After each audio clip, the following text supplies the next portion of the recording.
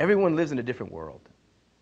And there's the world that we read about and have an experience with that we read about in the newspapers, where there's death, there's wars, there's rumors of wars, there's the eroding rainforests, ozone, there's Darfur, genocide in other places, slavery. There's all manner of things that go on in the human experience.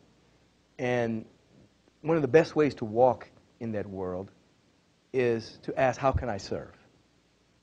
When you ask the question, how can you serve, what you begin to see are opportunities, places where you can give your gift. Now, as you begin to give your gift, whatever your gift is, everyone has something to give. There's no one that's depleted of essence and gift. When we ask, how can I serve, we see a different world. We begin to see a world of opportunities to express ourselves. And then we understand that we're not here to save the world. We're here to serve an emerging paradigm. We're here to serve something that's trying to emerge at this time in human history. When you look at the development of the human race, there's always been, these are the last days in time. This is it. You go to the library and you go through headlines of the newspapers. There was a newspaper headline that said, "The world, civilization as we know it, is coming to an end. There are no more wild Mustangs." I mean, that was a headline at one point, you know what I mean? That the Mustangs they're gone. And so civilization was about to end. But of course, there was the advent of the automobile, you know. And so there's always been, it's coming to an end, it's coming to an end. But there's been an evolution of consciousness.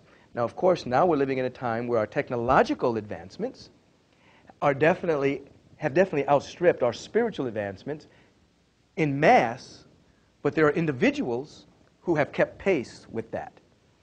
Now, the beautiful thing about it is this.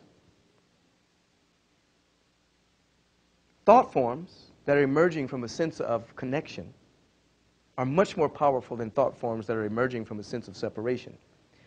So a few individuals that are holding the space for the possibility and that are vibrating at that level mitigates and neutralizes the negativity that thousands of people are holding. So places like Omega, where people are coming and retooling their spirit to the vision of possibility, and other sacred sites and sacred centers where people are beginning to see the possibilities, they're kind of like not only midwives, but they're kind of like places that are holding the template of what's trying to emerge. Very important work, so that there can be a birth of the next stage of human evolution. So if someone were to ask me, are we going to make it?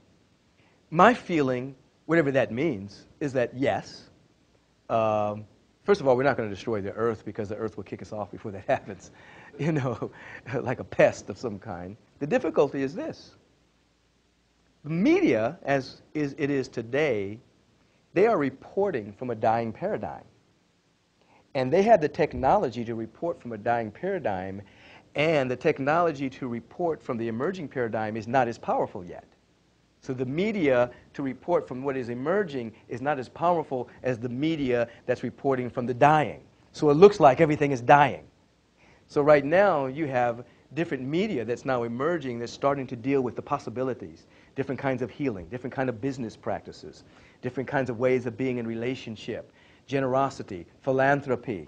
And so I've often said that if we could have a mirror that's large enough to show all of the good work that's happening, we can look at ourselves in the mirror and see all of the good work that's happening, we'll be shocked as to how well we're doing.